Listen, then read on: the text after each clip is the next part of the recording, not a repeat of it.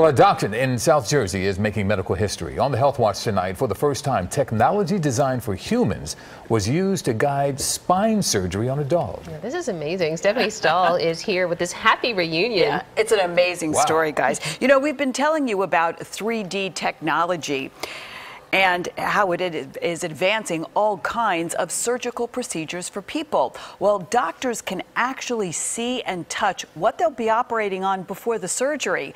Well, now for the first time, it was used on a dog. You're doing so good.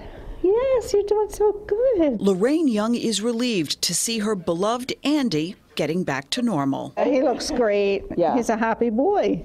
Aren't you? But 3 weeks ago, Andy, who's 7, woke up paralyzed. And couldn't walk and dragging his legs behind him. Andy had a spinal compression, a genetic risk for short dogs with long backs like Dachshunds. Without surgery, no hope of him walking again. Andy's surgery at the St. Francis Veterinary Center in South Jersey was a first. And then you see how that's much more narrowed? The team here had a 3D exact replica of Andy's spine, created at Thomas Jefferson University's Health Design Lab. The 3D printer here is normally used to create models used to treat people. The human side perfects things, and we get great ideas from the humans that say, why can't we do that with our pets? So it's a great synergy. Dr. Mark Magazoo says the human-inspired model allows for better precision, critical with spine surgery. With this model, you were able to see what you were going to operate on before the surgery. That's exactly right. You can see what and where the material is in the spine. So it actually guided us to where we needed to go. What a difference. It's amazing. Now Andy is regaining his strength in physical therapy. We're trying to strengthen his hind end. Andy is the first dog here to have the human-inspired technology assist with his surgery. I think it's absolutely awesome. Yes, it's very amazing. And I'm glad that Andy's going to be able to be a part of that.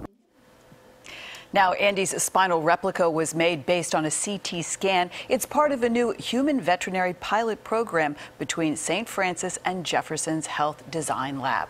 How cool is that? That was great. Amazing. That was Andy looks so happy. Doesn't he? Did you see his tail wagging? Oh, are you kidding me? He's a happy guy. Great news. Great news. Thank you, Stephanie. Appreciate it.